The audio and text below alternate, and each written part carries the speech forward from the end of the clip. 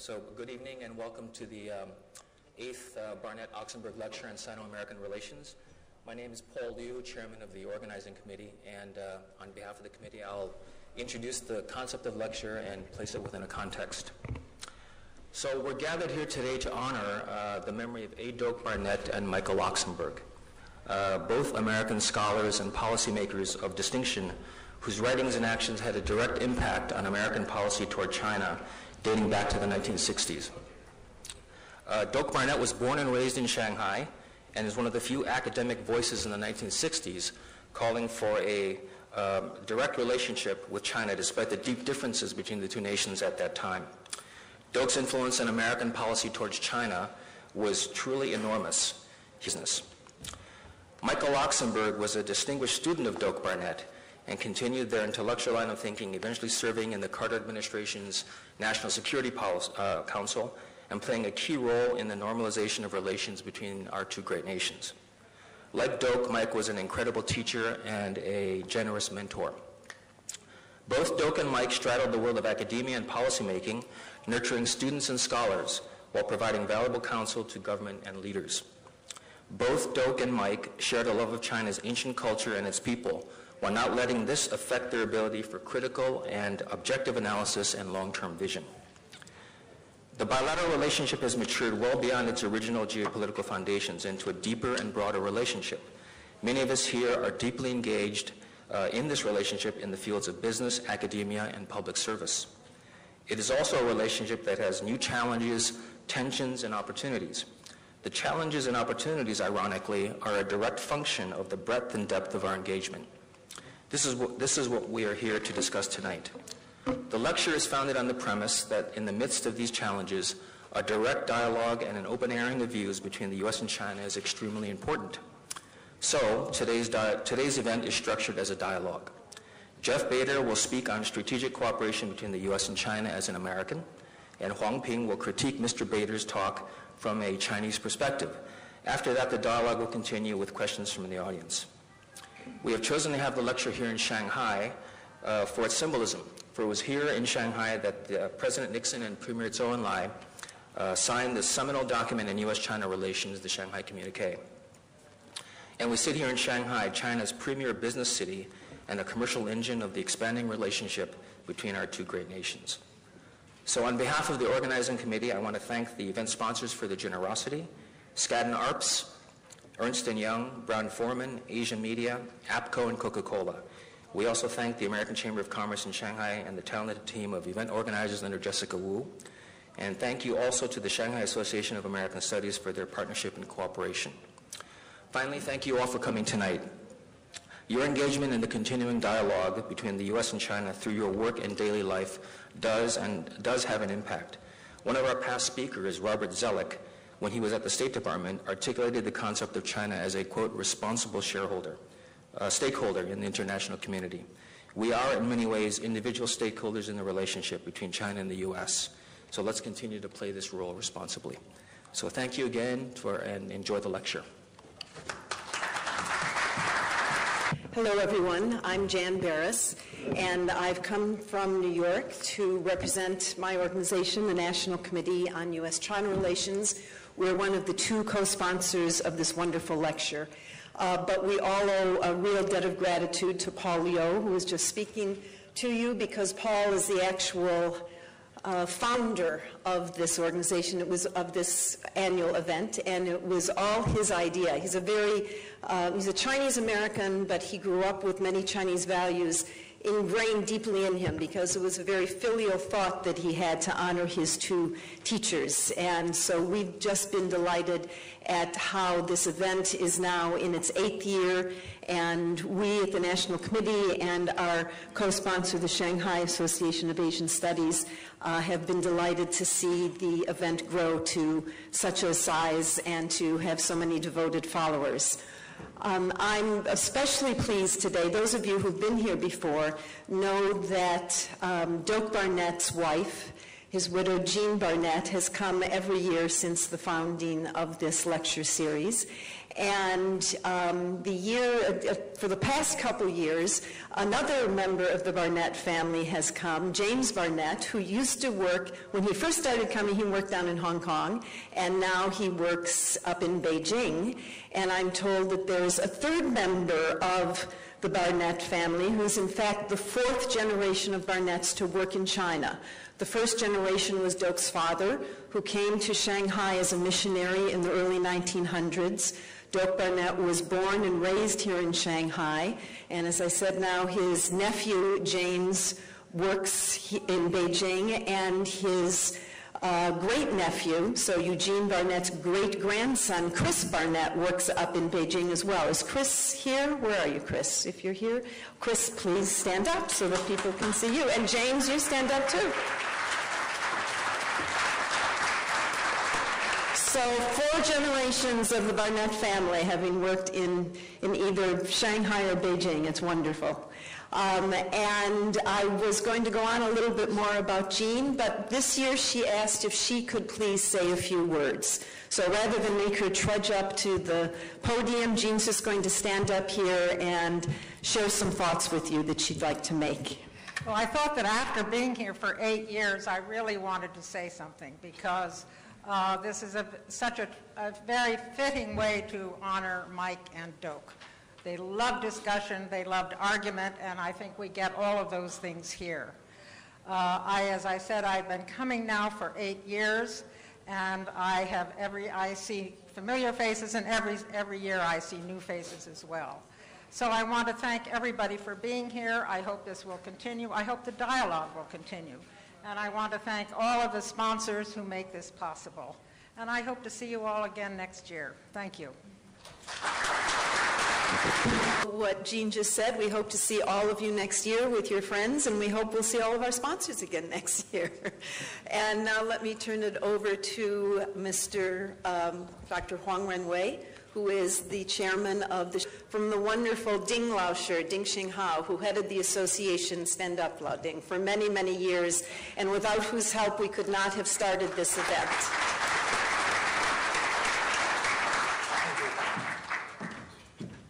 About 10 emails from Paul and Jane for this lecture for almost 3 months. So how much work they have done, you can see. And this afternoon, we are very honored to have our very distinguished Ambassador Jeffrey Bader as the speaker give us the lecture. And Jeffrey Bader, he served a long lifetime for diplomat focus on Asia affairs. And he worked in State Department and the National Security Council and now in Brookings Institute. And his marvelous career on China-U.S. relations, I think no one can compare him with him at that moment. And he served twice as the Senior Director of East Asia Affairs in National Security Council. And he just republished the China's Peaceful Rise, and Obama and China's Peaceful Rise. So this book is very, very new, fresh new. And I think today, Ambassador Bader's lecture will give us very profound thinking and insight. His new elaboratory thinking on China-U.S. relations. And many people always put threat as the #1 word of China-U.S. relations. Maybe U.S. believe China is threat and China believe U.S. as threat. But I think Ambassador Bader will give us totally different perspective on this. So now I should introduce Ambassador Bader as our honored speaker. Please.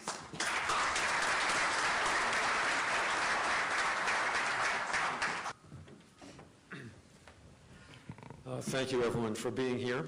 Thank you, Jan, Paul, Professor Huang, for the kind introduction. I'm always slightly off guard, knowing what to say when someone refers to me as distinguished. I've never thought of myself as distinguished. I think it just means I've been around a long time. But anyway, regardless, it's a great honor for me to be here following in the footsteps of a succession of outstanding diplomats and scholars in delivering the Barnett-Oksenberg Lecture. They've been people, some my dear friends with whom I've worked closely and from whom I've learned a great deal. People like State Roy, Bob Zellick, Carla Hills, John Hunts have played in creating this event, which is becoming a major tradition in our relationship. Special appreciation as well goes to Paul Leo, who more than anyone deserves credit for this event. In this name, it expresses the reverence we feel for two giants in the development of the modern relationship between the U.S. and China. Doak Barnett taught a generation of scholars and practitioners, not least the current Chinese ambassador to the United States, Wei Tiankai.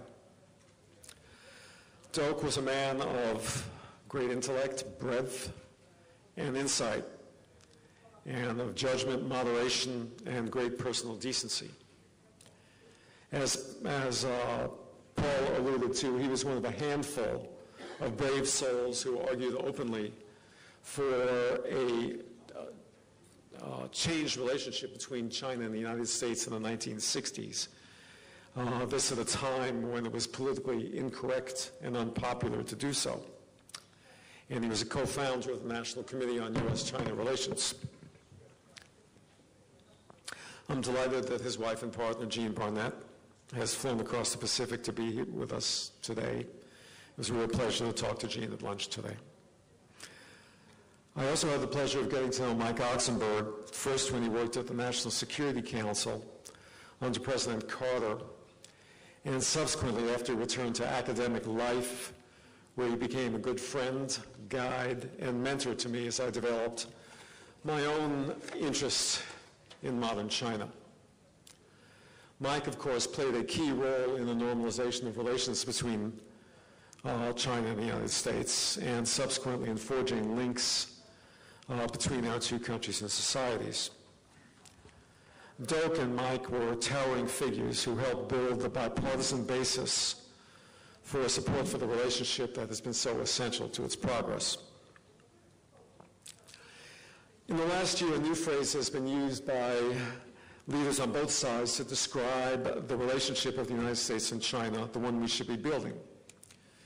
President Xi and who before him, and President Obama have referred to the importance of establishing a new type of great power relationship. This concept has not been particularly fleshed out on either side. As best I can discern, the thinking that lies behind the phrase is the realization that the history of the rise of great powers has rarely been smooth or easy. The reaction of the dominant power to the rise of a newcomer frequently has been to see the rising power as a threat, and for the newcomer to see the dominant power as an obstacle. Conflict, including life and death struggles, has often accompanied such developments. For example, Germany's rise in the late 19th century, Japan's rise somewhat later, France's conquests propelled by a revolutionary ideology in the Napoleonic years, and the Soviet Union's rise in the 20th century. Some analysts have made a living out of warning of the inevitability of a similar clash between the United States and China. The objective of those who have articulated the desirability of a new type of great power relationship precisely to avoid such a clash between the U.S. and China, so we should respect and appreciate their intent. My view is that one makes a mistake by overgeneralizing about such historic precedents. Theory matters, but facts matter too.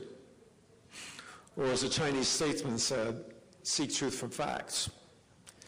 If the rising and existing power see their raison d'etre as being to establish or maintain dominance, then conflict is more likely.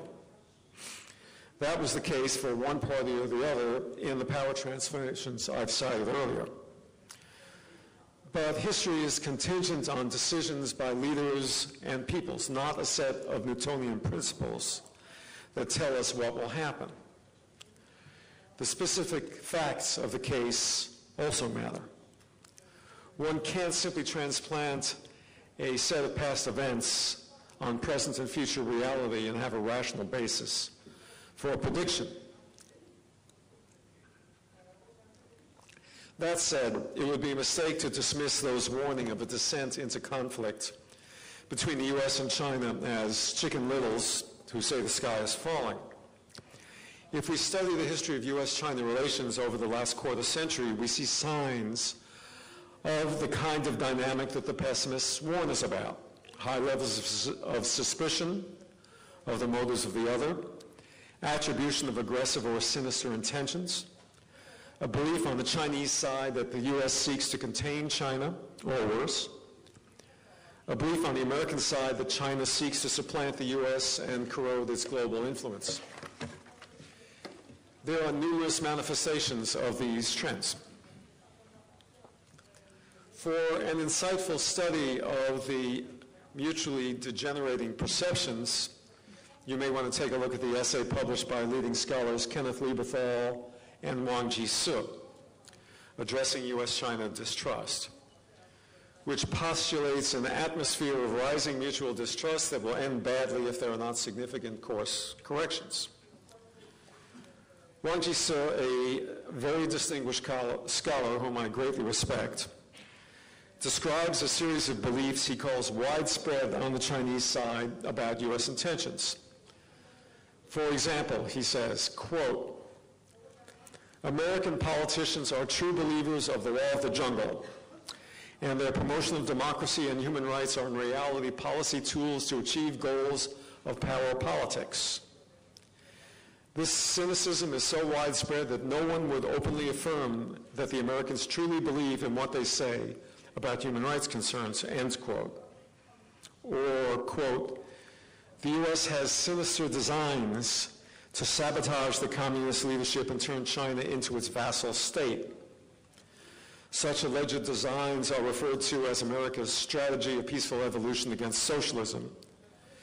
U.S. sympathies toward and support for anti-communist demonstrations in Eastern Europe before the collapse of the Soviet bloc, the color revolutions in the former Soviet states, and the Arab Spring in 2011, and support for reforms in Myanmar are all manifestations of U.S. schemes to this effect, end quote. Such views, frankly, seem surreal to most Americans. On the other side, there are elements in the U.S. political, economic, and military hierarchy who regularly interpret Chinese actions in ways rife with suspicion and negative presumptions, which many of my colleagues and I work hard to refute. So what can be the elements of a new type of great power relationship that does not lead to conflict? There are at least four broad dimensions of the U.S.-China relationship that provide major opportunities for cooperation or conflict. They are, first, bilateral economic relations and competition in third country markets. Arguably, this is the factor in the relationship that is most salient in our domestic politics, the one that most affects short-term attitudes. Second, international issues of interest to all countries on which the U.S. and China have disproportionate influence because of their power, such as climate change, cyber intrusions, coordination of fiscal and monetary policies of major economic actors, counterterrorism, non-proliferation, global economic security, disease control, and foreign aid. Third, political and security competition in the Asia-Pacific area as Chinese military power expands and as the U.S. rebalances its capabilities to the area. And fourth, seeking solutions to conflicts, civil disorder, rogue behavior, or instability in third countries around the world, so-called hotspots. I believe the U.S. and China need to work creatively and persistently to solve problems in all four of these areas. Within each category, there are issues that are hugely consequential for the United States, and the outcomes will be notably better or worse depending on the degree to which China and the United States are on the same page. Indeed, I'm tempted to say that the relationship will only be as durable as the weakest link. If, for example, we descend into an arms race and military confrontation in the Asia-Pacific, obviously whatever other areas we cooperate on will be overshadowed. Similarly, if our economic relationship is seen as unbalanced or unfavorable to one side or the other, one should not expect cooperation on other matters to save the relationship from tissue damage. That said, we have very bright and capable people outside and inside the government working on all these issues. And to acknowledge that they are daunting is not to suggest they are unsolvable. I propose today to concentrate on the last of these areas, namely whether the U.S. and China can work together to resolve conflicts and dangerous situations in the rest of the world. We work closely with our allies on many such issues having the potential to endanger international peace and stability. If we can do so with China, that will tell us something important about the long-term compatibility of our international objectives. It will also determine in many cases whether these problems can be solved. In the 1950s and 60s, when the U.S. and China viewed each other as irreconcilable ideological foes, the two sides also fought actual or proxy wars in many third world sites. The Korean War was the most obvious and costly. In Vietnam, the U.S. intervened massively to prevent a communist takeover, and China provided substantial assistance, military, political, and economic, to Hanoi. Elsewhere in the world, China did what it could to support revolutionaries and their movements in, for example, Africa, Latin America, and the Middle East. China saw wars of national liberation as movements for justice, as well as useful instruments to decrease U.S. influence around the globe. The United States and China first came together when Nixon was president and Mao was chairman because of shared hostility to the ambitions of the Soviet Union. This common view about the major geopolitical foe we faced led us to find overlap, though not always identity, in our policy towards many of these so-called hotspots plaguing the world at that time. The Shanghai communique named a number of them: Vietnam, Korea, India-Pakistan hostility, and Taiwan, the last, of course, a special and distinct case. At the time of Nixon's visit, the two sides were still far apart on all these issues, but the ensuing years led to a narrowing of difference and determined management of those that remained. In the succeeding years, so long as the Soviet Union remained the principal foe of each of us, cooperation or parallel action begun by Nixon and Mao grew to the point where many referred to an unofficial alliance. The two countries worked in parallel to thwart Soviet objectives and Soviet proxies in Afghanistan, Cambodia, and Angola. China's position on Korea shifted from support of Pyongyang's effort to unify the peninsula by force to one of support for stability, culminating in Deng Xiaoping's decision to recognize South Korea over Pyongyang's objection. In Afghanistan, the two countries cooperated covertly to support the resistance. Both of us opposed deployment of Cuban troops to Africa under Soviet sponsorship. In Cambodia, we each supported the coalition led by Prince Sihanouk, resisting Vietnamese occupation, albeit in different ways. China moved away from support for extremists in the Arab world toward a more balanced position between Israel and the Arabs. When top U.S. and Chinese officials met in the 1980s, strategic cooperation on these developing world crises was prominent on the agenda. The underlying understanding was that our interests were parallel: to prevent expansion of Soviet influence and to prevent instability that might hurt our interests.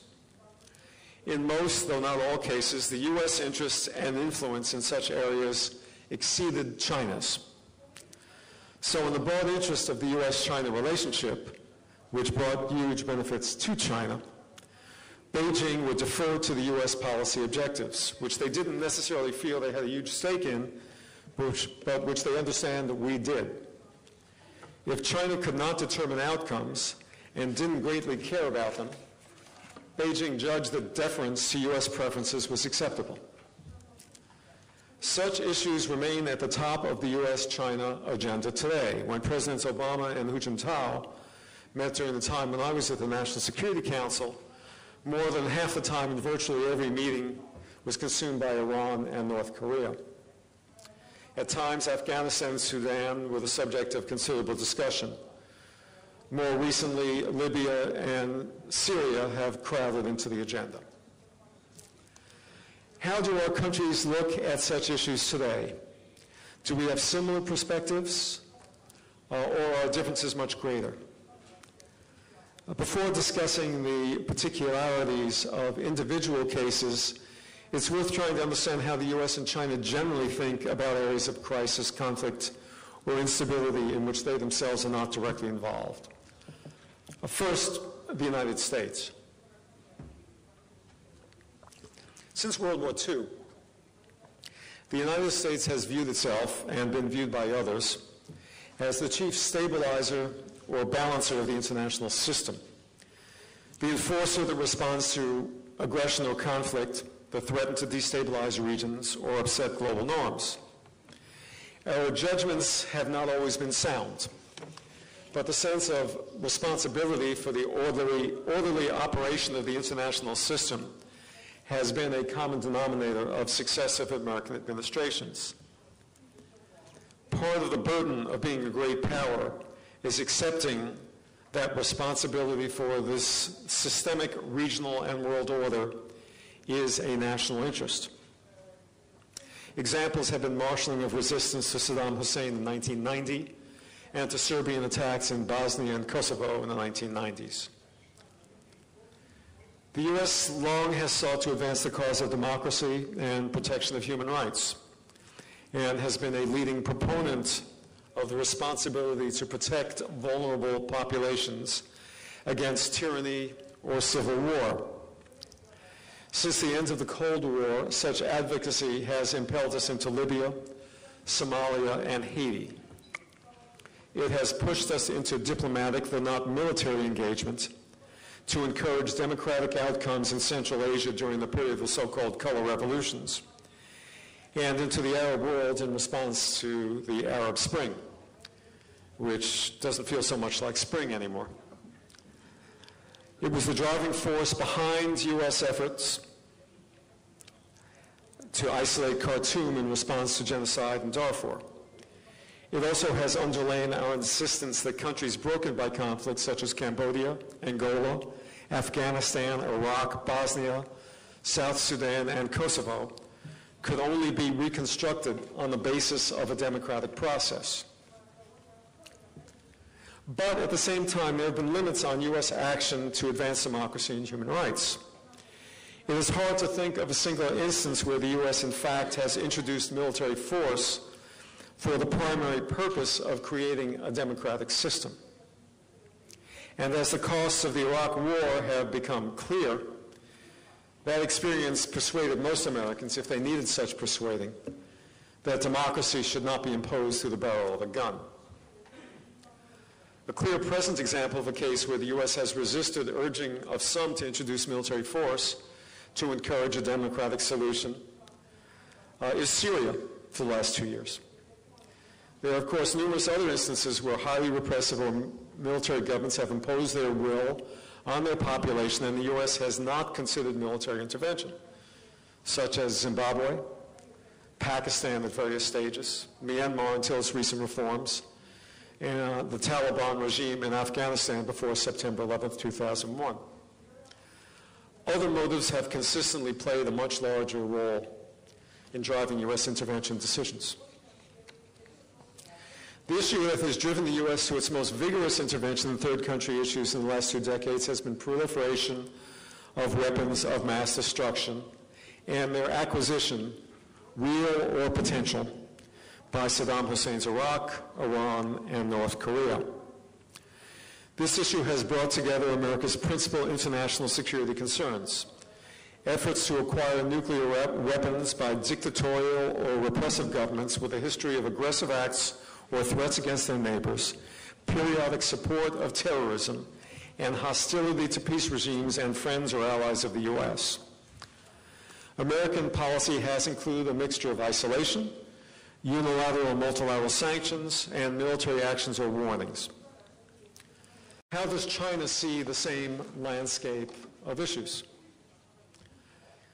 As Chinese remind us, they see the period from 1839 to 1949 as a time of national humiliation, in which China was overwhelmed by imperialism, foreign occupation, and civil war. The memory of that period, hardened by a narrowly nationalist and ideological version of history that obscures the complexity of China's interactions with the outside world during the Qing dynasty, and somewhat obscured by recent achievements, has bred into China a hostility to foreign intervention, a deep-seated suspicion of Western justifications for military action, and commitment to the notion that national sovereignty is the bedrock principle of international affairs. This view stems from a concern that China's sovereignty might be violated in the name of some international principle. But it is not merely a self-defense doctrine. It underlies China's approach to international issues generally and makes it extremely reluctant to intervene in issues like Syria and Libya that are or were primarily civil wars. China accepts that it bears a responsibility for maintenance of international peace and stability as a permanent member of the UN Security Council. But outside of that, it does not assert or justify a particular role in maintenance of global stability. More broadly, it has been reluctant to take on global responsibilities and defense of the international system as a national interest. It describes its armed forces as a means to protect China's sovereignty, not an instrument to enforce stability. It does not subscribe to an ideology that it wishes to spread through force or other means. It does not see itself as a bastion of international norms that need its military strength to defend. China has little experience with war in the last 5 decades. Only a conflict with India in 1962, some small-scale skirmishes with the Soviet Union in 1969, a brief but bloody war with Vietnam in 1979, and a number of small-scale incidents with rival claimants in the South China Sea. All were along its actual land or claimed maritime borders. So China does not have recent experience projecting power overseas. Accordingly, China has not seen maintenance of stability far from its shores or encouragement of positive change as a useful or practical objective of national doctrine or power. It is an equal opportunity trading country, caring little for the political orientation of its partners, and having a high threshold of tolerance for repression or dysfunctionality. It has sought to acquire energy and mineral resources overseas to feed its rapid industrial growth. And in doing so, it has in some instances invested in countries that were international pariahs, such as Zimbabwe, Sudan, and Iran. China consistently rejects attempts by the international community and the U.S. to criticize and affect the poor human rights records of countries targeted by the West. It does so out of multiple motives, including its devotion to national sovereignty, its ideological rejection of the universality of democratic values as we understand them, and an anxiety that international scrutiny can turn to China. Finally, China does not consider that it has substantial stakes in many places in the world, certainly not to the extent that the U.S. does. China regards activities in many parts of the world as tangential to its vital interests, and certainly not requiring an active engagement to affect outcomes. Rather, the Chinese view, consistent with their modesty over their potential impact in faraway places, is that they can live with whatever the outcome may be in most cases and should not assume responsibility for affecting it. China feels differently about Asia-Pacific security issues, which it believes impinge directly on its national security. If we just look at the contrasts in worldview I've described, one will not be surprised that on many of the key international issues, the U.S. and Chinese perspective is different, sometimes radically so.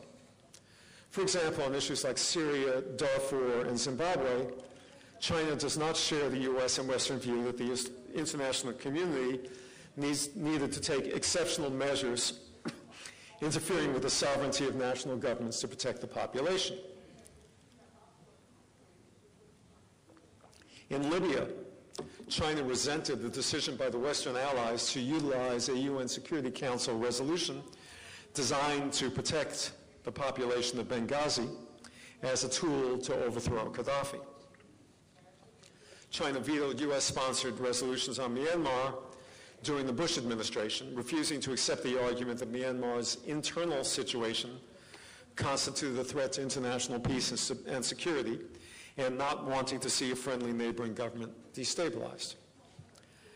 As I suggested earlier, there are other issues, however, on which China has quietly gone along with U.S. policy, not because of support or fundamental agreement, but because China understood the issue was seen as a vital interest by Washington. The obvious examples are the wars in Iraq and Afghanistan, which China did not support, but which it also did not oppose with anything like the single-mindedness with which, for example, Russia, France, and Germany opposed U.S. intervention in Iraq. In such cases, Beijing has decided that the value and health of its ties to the U.S. are more important than whatever benefit they might gain from distancing themselves from U.S. policy. I have been describing enduring features in the U.S. and Chinese worldviews that have often led us to different conclusions. But the world situation in which our views are formed is dynamic, not static. So, for example, the PRC initially approached the Arab Spring with a certain complacency about its potential impact on Chinese interests in the region, relying on traditional notions that China should align itself with sovereign governments facing unrest, and it would not be held accountable for the outcome. In fact, in Libya, Chinese interests suffered when Gaddafi was ousted and the new government considered Beijing unfriendly because of arms transactions with the outgoing regime. This was a new experience for China, to be considered by foreign nationals a significant factor in a domestic situation far from its borders, and to pay consequences for poor policy choices. This is not a new situation for the United States. We have often paid that price. This has led Chinese experts to argue that China needs to pay much greater attention to developments in the region and not merely assume that friendship with capitals is a sufficient basis for a successful policy. The world also is changing in places where China traditionally did not play a role, but that are now targets of interest for China. For example, China imported more crude oil than the United States did from the Persian Gulf in January 2013. This is a startling turnaround from a half-century of U.S. reliance on the Persian Gulf and Chinese detachment. It does not mean that all of a sudden China will assume responsibility for security in the Persian Gulf.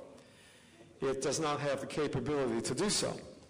But it does mean that it will care much more in the coming years about what is going on in the region and about developments that could affect the free flow of oil.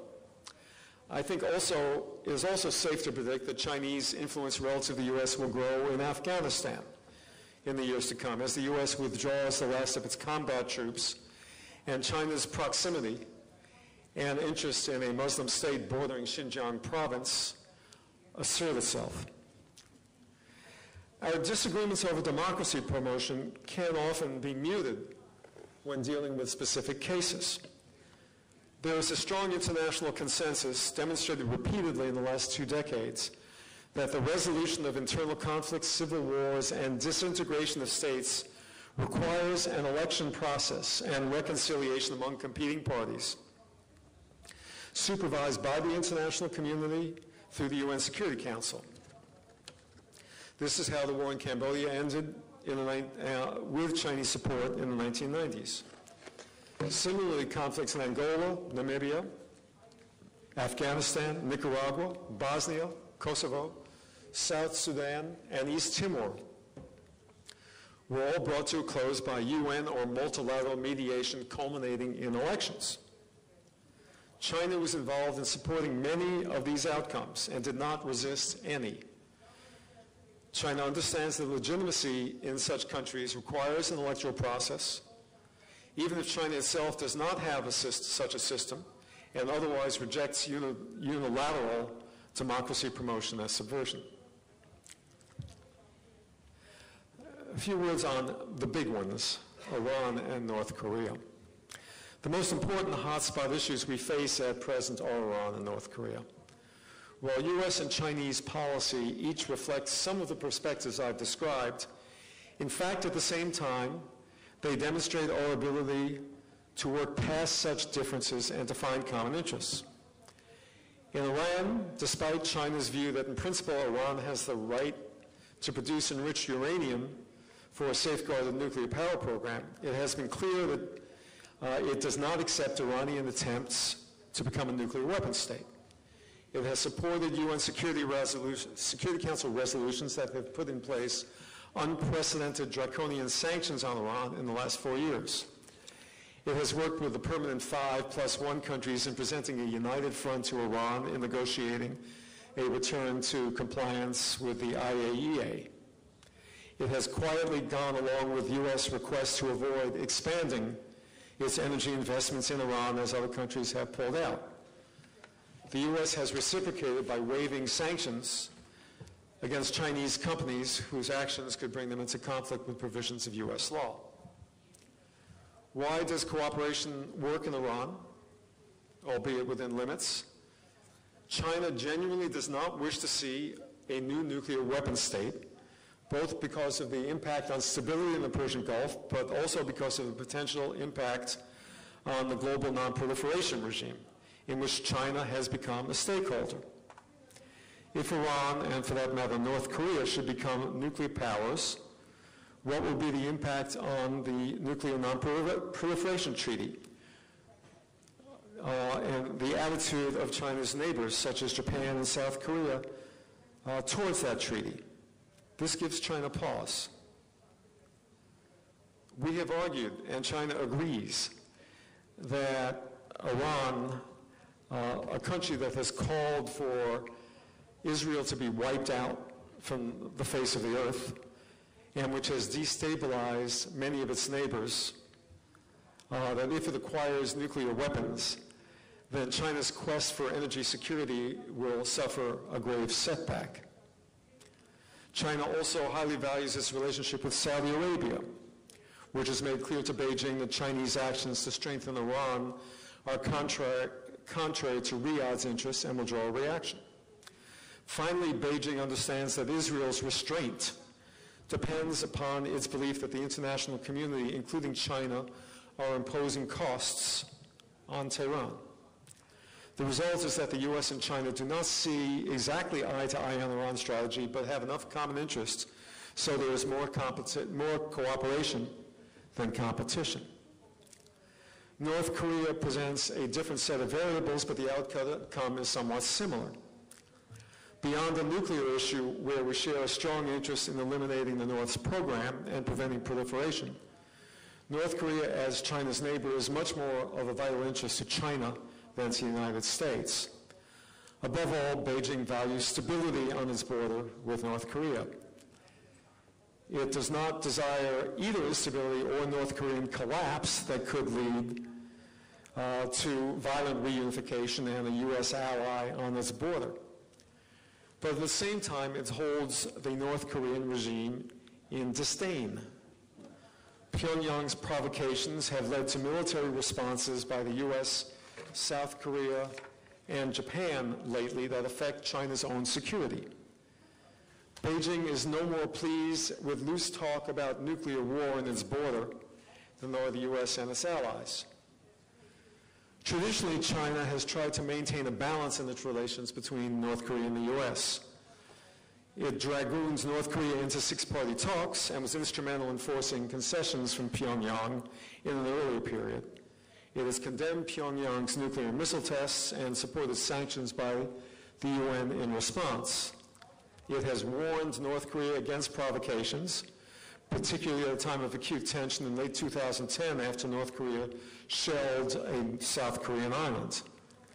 On the other hand, Beijing has sought to limit sanctions to avoid pushing Pyongyang into a corner, potentially precipitating either a backlash or chaos or both, and has declined to use its leverage in energy and food supplies to induce behavior change. This long-standing balancing act may be changing.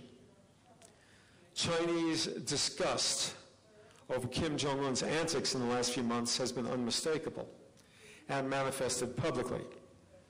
The most obvious step was the decision by the Bank of China to close the account of North Korean Trading Bank. The Chinese leadership does not have confidence in the new team in Pyongyang to maintain the peace and fears that its cherished goal of stability is under assault, not from the U.S. and its allies, but from Pyongyang. This creates an opportunity for the U.S. and China to work more closely and effectively on an issue of vital concern to both of us.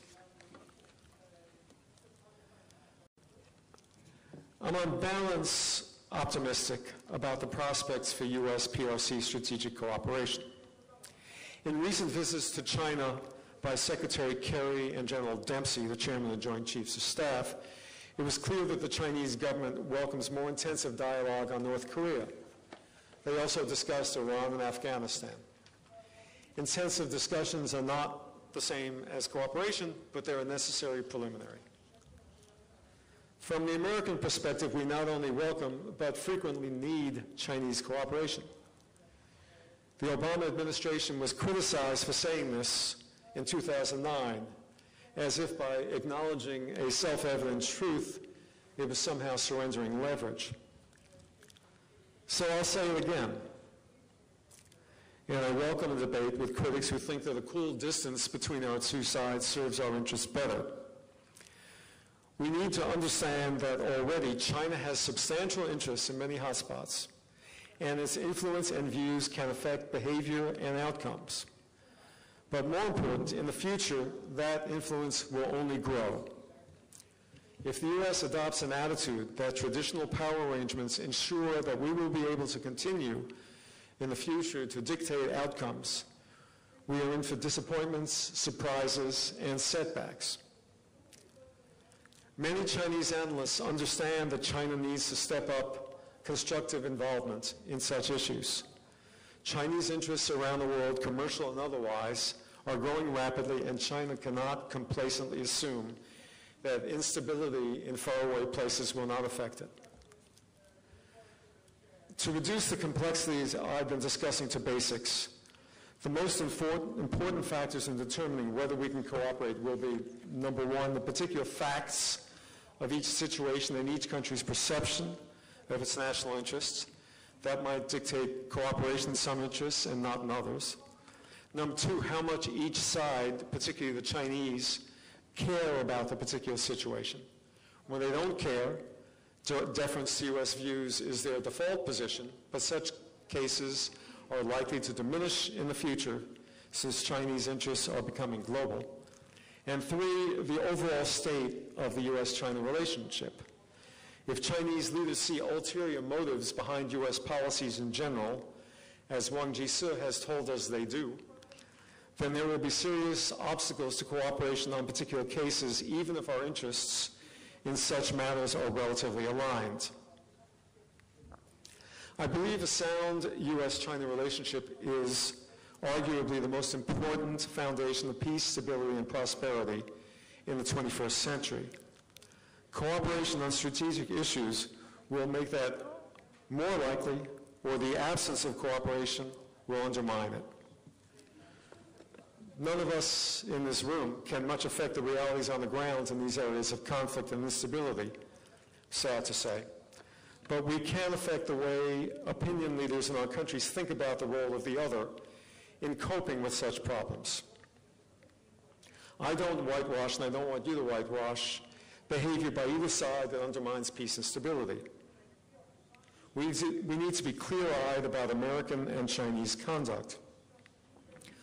But for those of us who seek to understand the perspectives of the other side, I hope we will all make a greater effort in combating pernicious notions about each other, rather than merely presenting them as if they were unyielding realities, and in building the bridges of cooperation, not ceding the field to those who want to tear them down.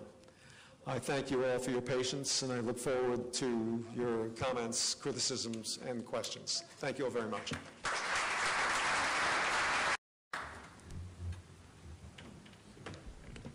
Thank you, Chief. I really enjoyed this lecture. I think all of you the same as me.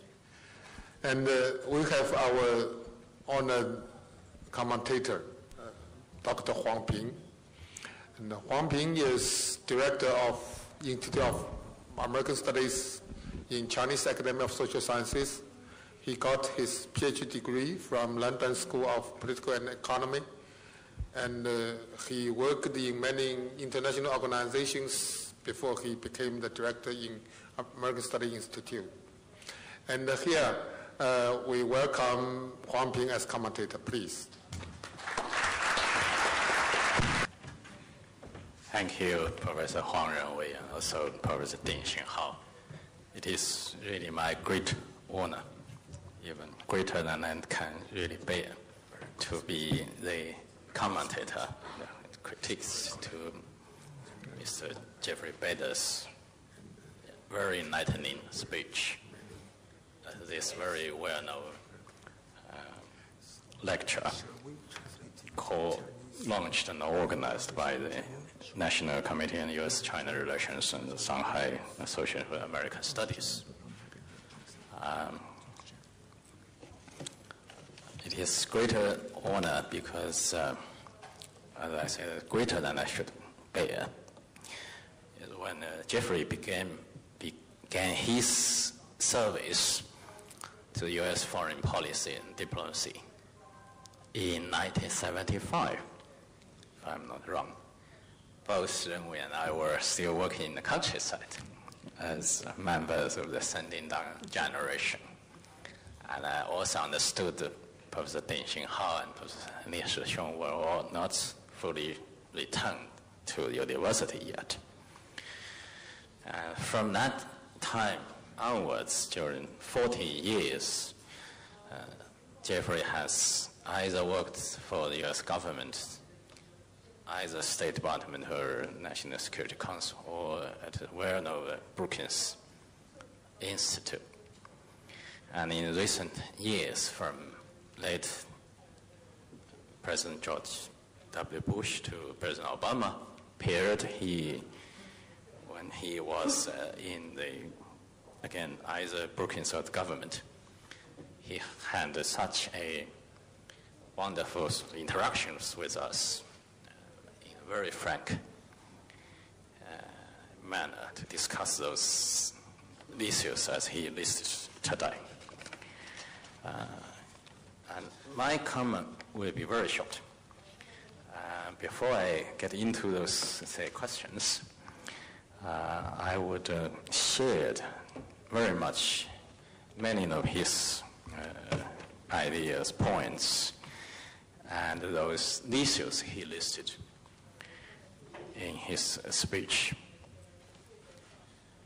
And in the end of his wonderful speech, he said, if Chinese leaders see such motives behind U.S. policy in general, as Wang Jis has told us they do, then there will be serious obstacles to cooperation on those very particular issues.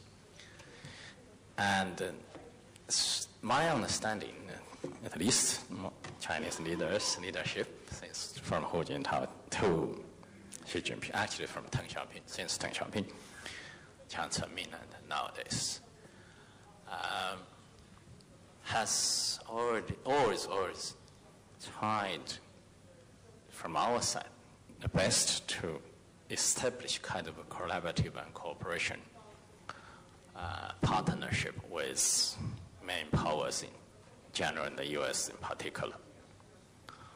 I should perhaps also give you a small story, but when Mainland Academy, which was in name of Chinese Academy of Social Sciences, was actually younger than the Shanghai Academy. We were a part of the Chinese Academy of Sciences until 1977. We became separate from that academy. That was Deng Xiaoping's idea, as well as for his opening and reform. And my institute also is an immediate consequence of his visit to the U.S. So 1978, when Professor Oksenberg was already working for the U.S. government, Mainland Academy for the whole year, 1978, had one sort of so-called foreign activity or exchange activity. That was Deng Xiaoping had a meeting with the delegation headed by Professor Oksenberg. In those years, there were not many such exchanges between the two sides, and so the academy played the role to organize such meeting.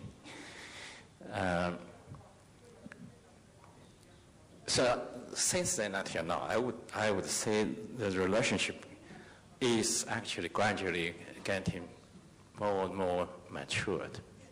Of course, more complicated.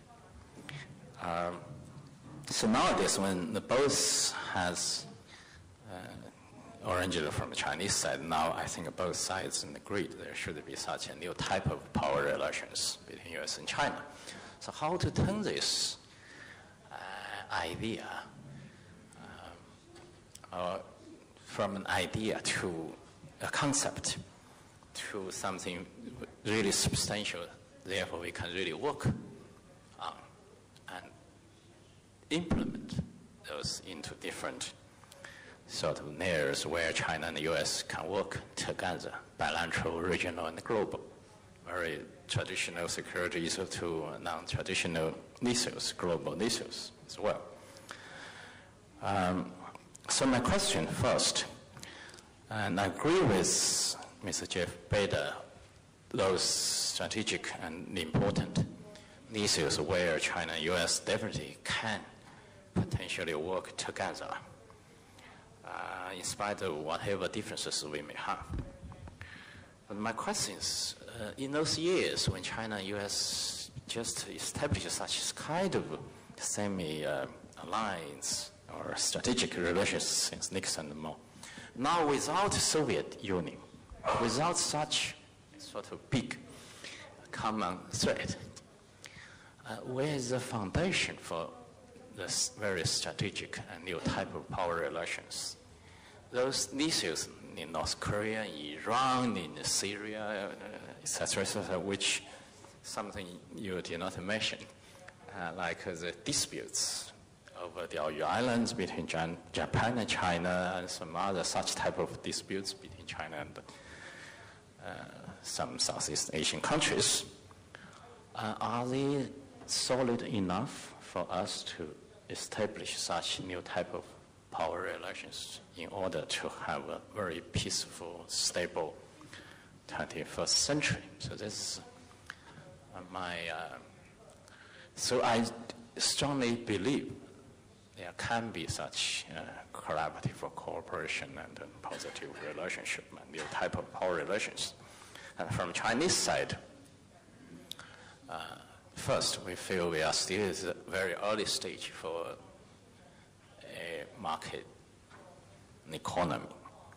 And we still belong to the developing societies or countries. Therefore, we will definitely still need for our interests, peace and development strategy with the U.S. and also with other great powers, including the great powers around us, Japan, India, and Russia, etc. But how really to avoid possible crisis conflicts, even sometimes because of tiny issues or third niche countries. So this is the second.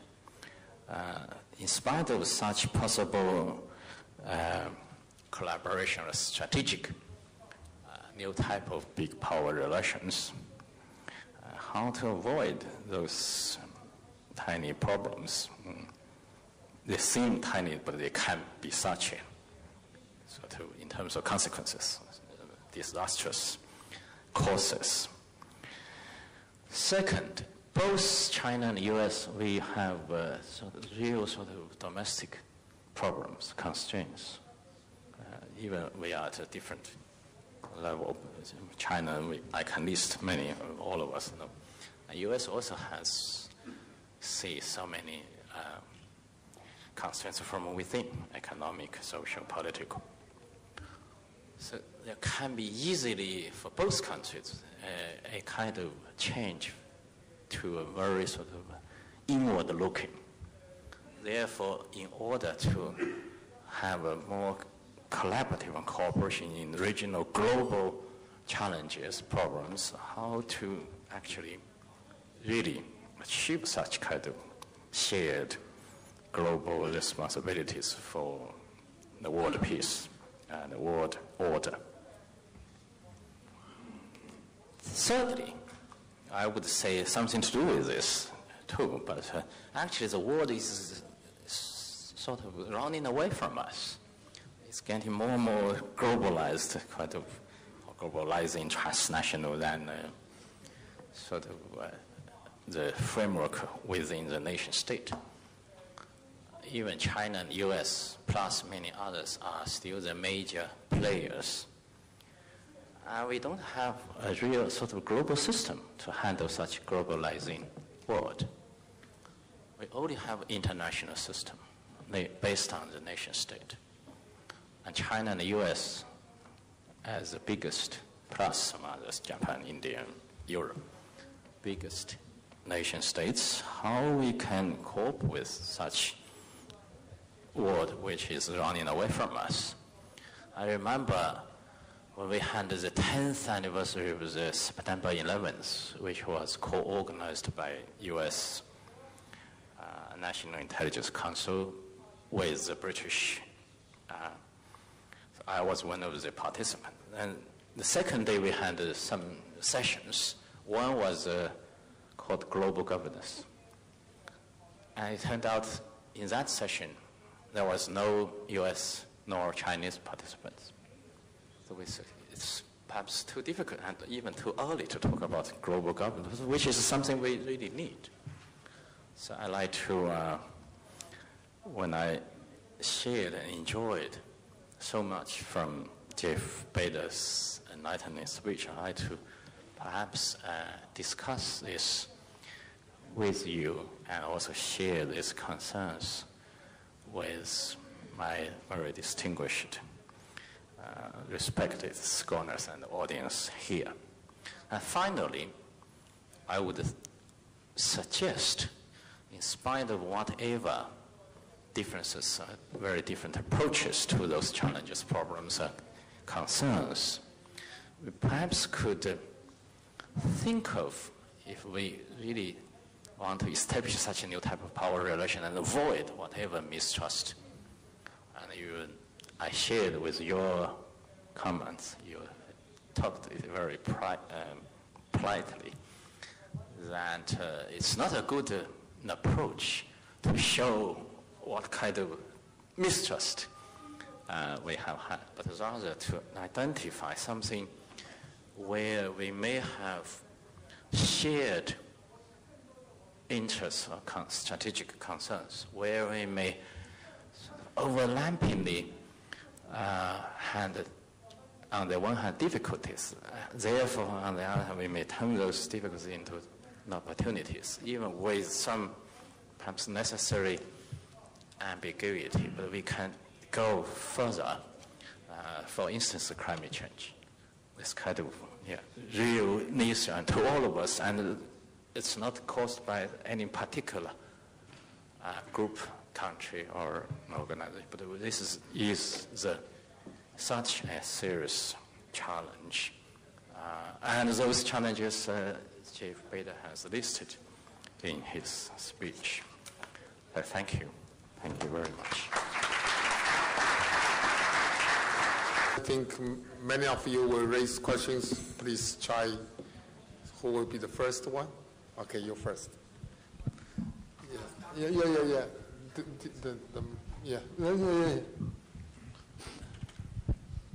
Dr. Bader, I'm Jean-Marc Blanchard, Bai Yonghui from Shanghai Jiaotong University. Thank you for your very interesting remarks. I'd like you to talk about a hot issue that hasn't been one for many years, which is the Taiwan issue. How do you see that going forward affecting the prospects for Sino-U.S. cooperation? The second quick question is, you mentioned that some Chinese suspicions of the United States seem surreal, and I agree with that. But there's been hundreds of meetings, colloquiums, seminars, dialogues, gatherings over the years geared towards dispelling those suspicions. Why don't those go away? Thanks.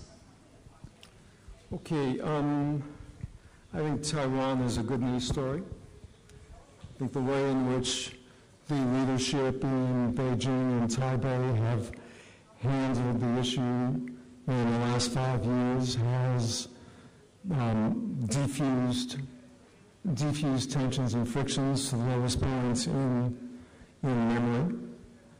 Essentially, Ma Ying-jeou has accepted the notion that the two sides agree there is one China, but they each have different definitions. And that has provided confidence that Beijing needs not to worry about secession. Okay? And so, when I lived in Beijing back in the 1980s, it was not so easy to get from Taipei to Beijing. And also, I will say, it felt like going from a first world country to a third world country when you went from Taipei to Beijing. And now you fly directly, about 500 flights a week between Taipei and the mainland, and you no longer feel like you're going from a first world country to a third world country. You feel like you're going from one place of Chinese civilization to another with a fairly similar standard of living. The future, I don't know. I think that the last 5 years have provided a model for how the two sides can handle their differences and expand cooperation that's tremendously meaningful to people on both sides. I think there's a lot more that can be done in the people-to-people trade and investment side. On the political side, clearly Taiwan still wants to go slow.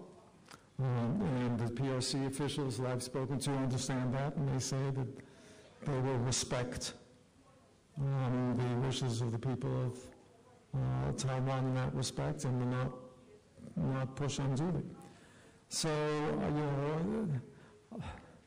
having been a diplomat for most of my career, you realize you don't solve very many problems.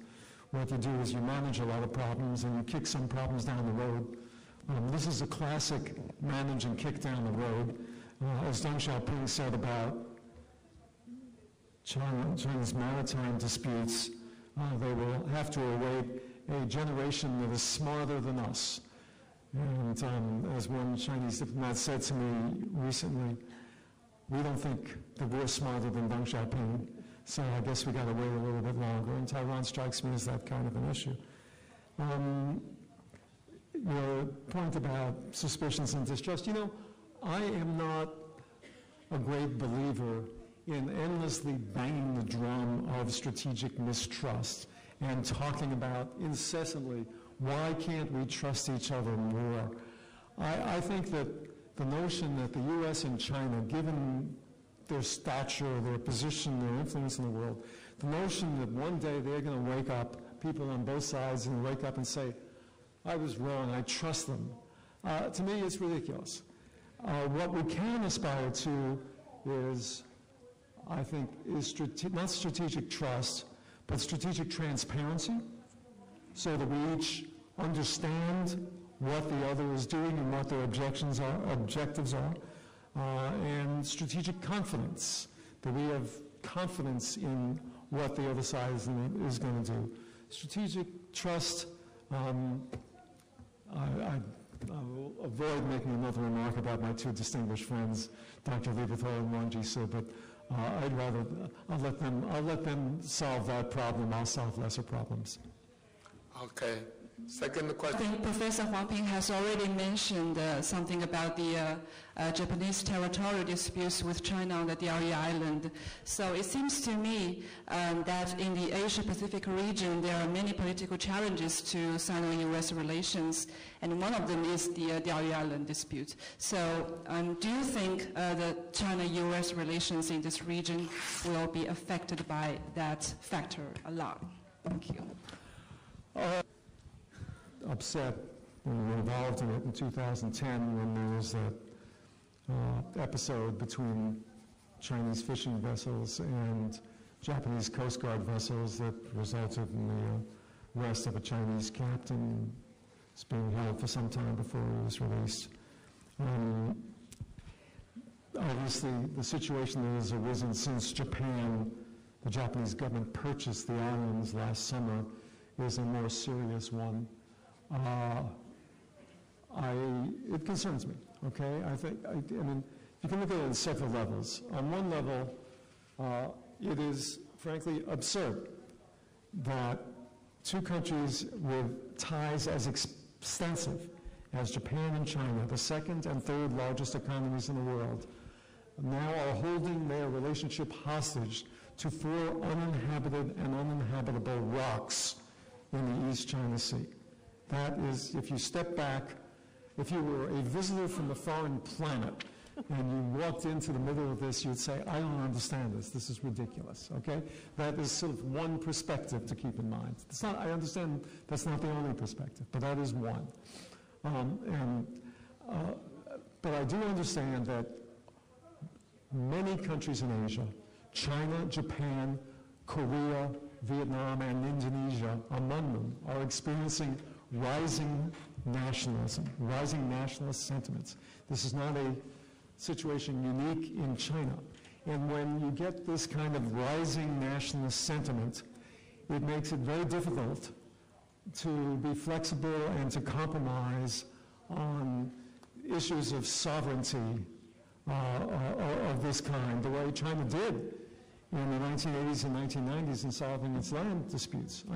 I think this is a problem that all the leaders in the region face. I mean, look, I'm a huge admirer of former President Lee Myung-bak. Just good friends. But what he was doing, getting on a helicopter and flying out to Dokdo Takashima Island, I don't understand that. I mean, it clearly had to do with national sentiments at home. And what we're seeing in the Diaoyu Islands is similar. I personally, and I've said this to my Japanese friends, I thought the decision by Tokyo to buy the islands was a mistake. I said that at the time. I have said publicly that the latest visits to Yasukuni by 150 members of parliament and the deputy prime minister were foolish, counterproductive, pandering to domestic opinion, and ignoring Japan's strategic interests. Okay, that's my view, and I've been public about that. They have a public opinion just as China does, and it frankly distresses me to see the degree to which opinion has dug in on both sides. I think the most important thing now is for both sides to understand that neither one is going to persuade the other about its sovereignty. Therefore, we need to calm down. We have too many ships and too many planes in a very small area, none of whom want to get in combat with each other, but anyone can make a mistake. And suddenly, if you had a situation where a Japanese or a Chinese ship fired on another, and you had loss of life, that would be very bad. The reaction in both countries would be, let's say, strong. I've said to friends in China and Japan, it's different than China and Vietnam. China and Vietnam have been having these fishing disputes for centuries, and they've kind of figured out how to deal with them. China and Japan is different. So, yeah, I worry about it. I know the source of your question. The source of your question is the U.S.-Japan Security Treaty, and Article 5 of the Security Treaty, which makes clear that the U.S. security commitment to Japan extends to all areas administered by Japan.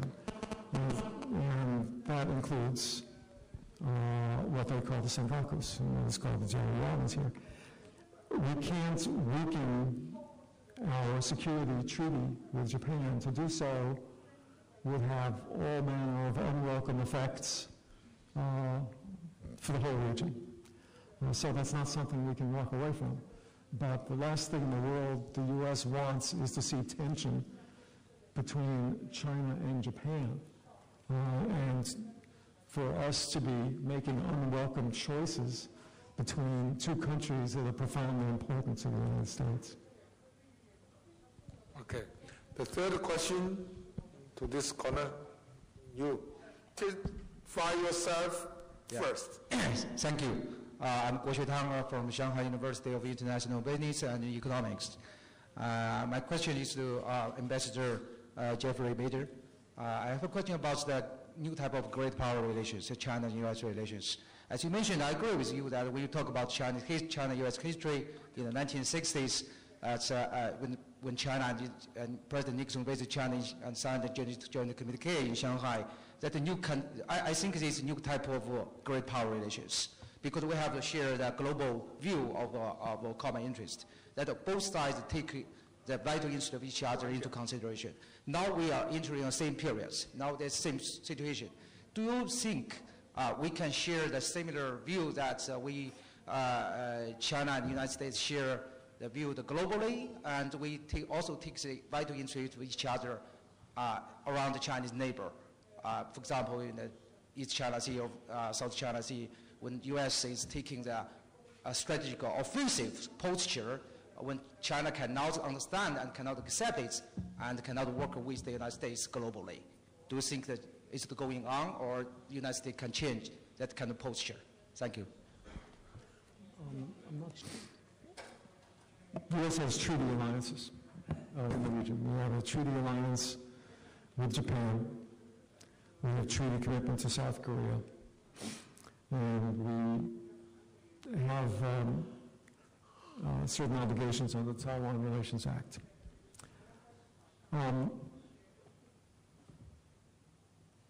These are obligations that fall close to China's border. Okay? Unless the United States is going to rescind any of those three sets of commitments, the United States can't afford to pull back to Hawaii or to San Diego.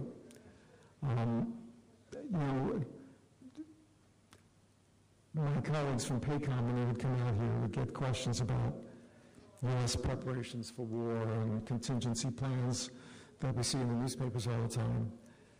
And I mean, look, let's be honest. This is what militaries do. Militaries plan for contingencies. They plan for possible military conflicts. That is why we pay them and why we have them. China's do the same. We don't leak as much as we do, so we don't get to read in the Chinese press your contingency plans, or you get to read ours.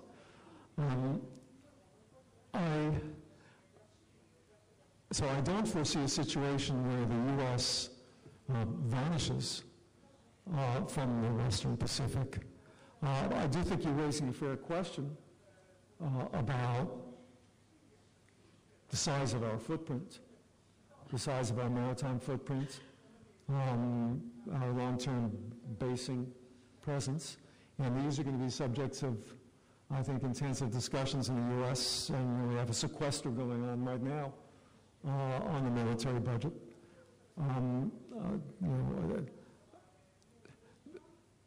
A particular level of presence is not fixed for eternity. I think these things are going to be discussed. But the U.S. presence will remain. In the book I wrote, I talked about the, quote, rebalancing. And really what the rebalancing was a response, in part, was a response to countries in the region that wanted to see an enduring U.S. presence. There was an unease about whether the U.S. was here to stay. And what the rebalance has been about has been to suggest that we are here to stay. Thank you. Any American? Sorry. Introduce yourself. I'm last name Yang, and from NYU. I just had a question.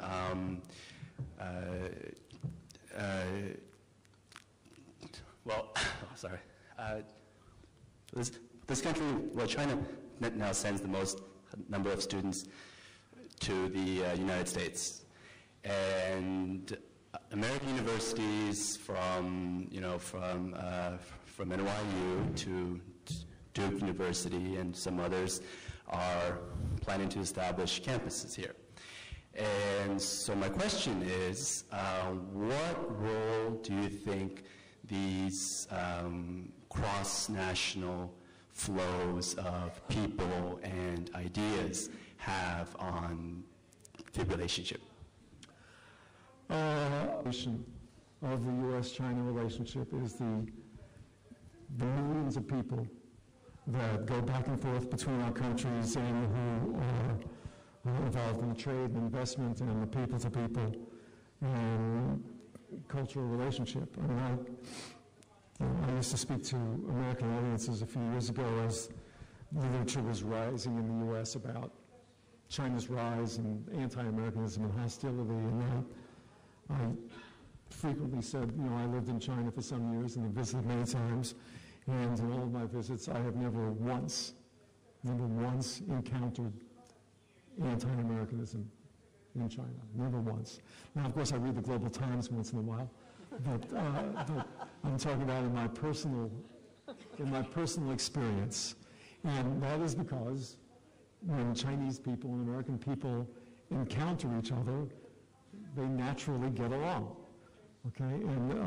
And it's, say, our politicians and our other elite leaders who are constantly talking about inevitable conflict, and ordinary people who do not, and who do not think that way, frankly.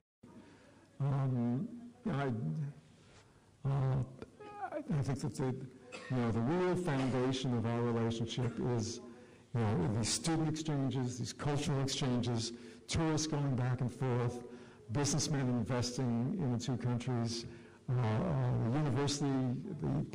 massive university exchanges.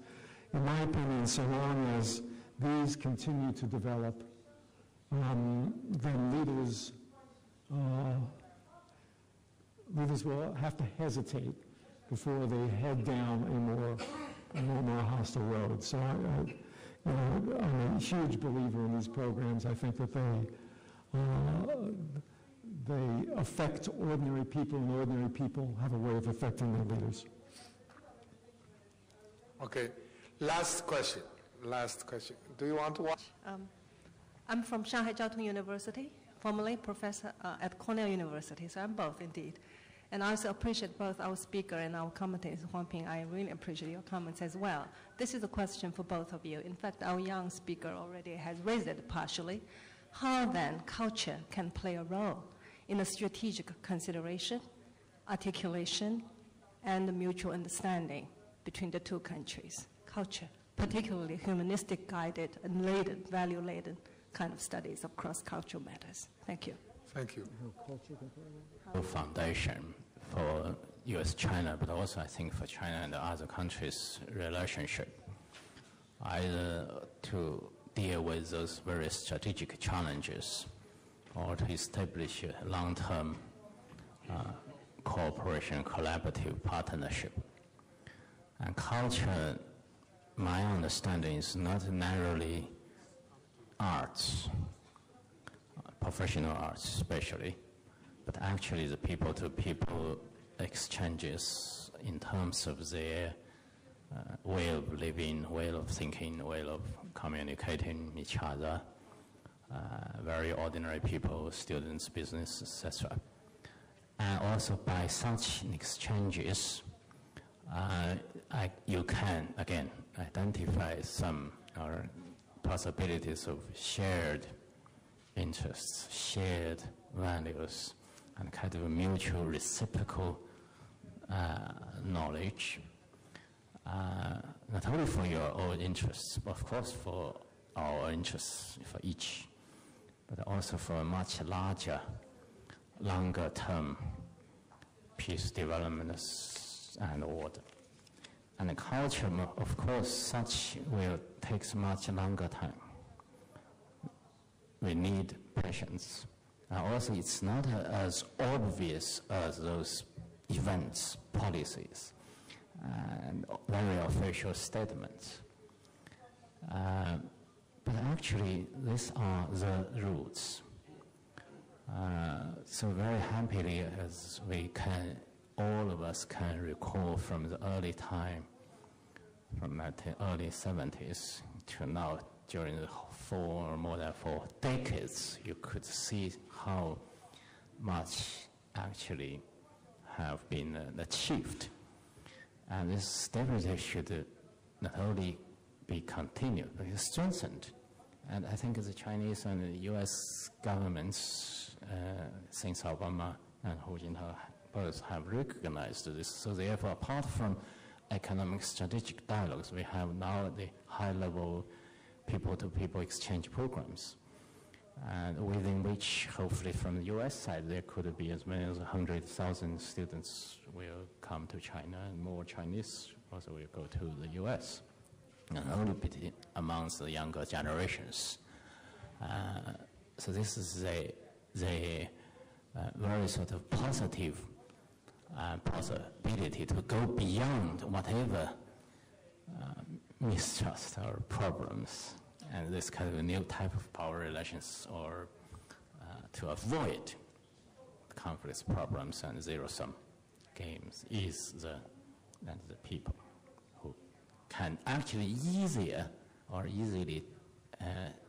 get along each other. Okay.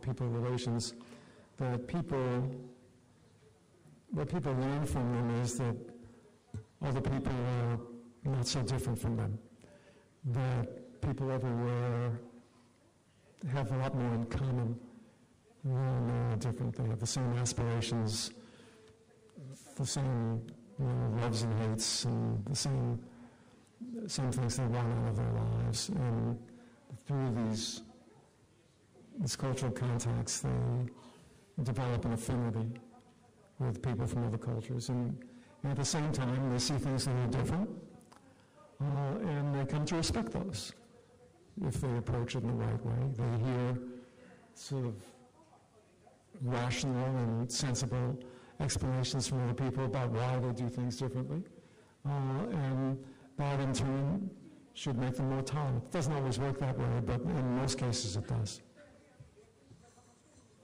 Okay, so we should end our express our great thankfulness to our sponsors. Those are Skanden, Ernst Young, Brown Forman, APCO, Asia Media, Coca-Cola, and the most important is American Chamber of Commerce in Shanghai, and my own institute, SAAS. And also we should say great thankfulness to Shanghai Consulate General in Shanghai and Consul General of Robert Griffiths here, please.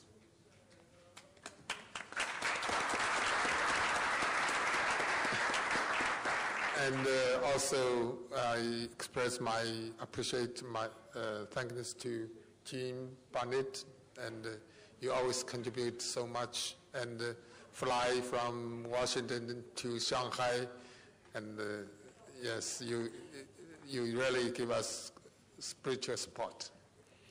And we should express again our great thankfulness to Paul, Liu, and Jim Barris, who have done so much for this lecture. Almost 8 years. 8 years. And also we should give our thankfulness to the interpreter there. So